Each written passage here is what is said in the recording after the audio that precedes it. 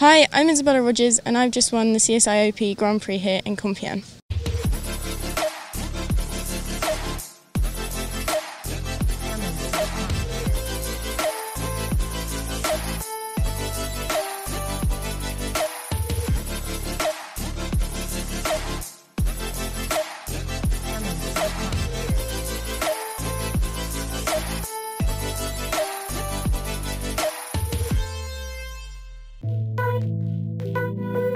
My pony is called 55. I've had him for 4 years now. He's 11-year-old bay gelding. my mum saw him in the UK.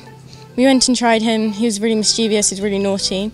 It wasn't my first choice, but in the end we ended up coming together. It was hard work, definitely. I've had to put a lot of hours and time in, but in the end he's come out and I love him so much. I've only trained over we mainly focused on pole work and getting him to bend and shorten. We didn't do much jumping because he has so much scope. We didn't really need to focus on that, but he's come here and he's performed really well. I found the course was really easy to ride. It wasn't too technical.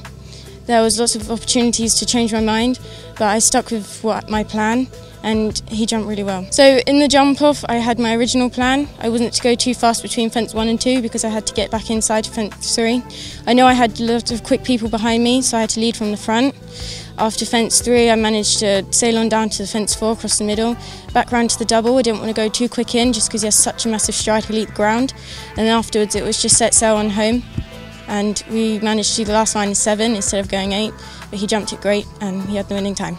This is my last year, so I'm focusing mainly to go to the Europeans, hopefully medal there. But then towards the end I have a lot of national shows in the UK and then the pony trophies at the end of the year.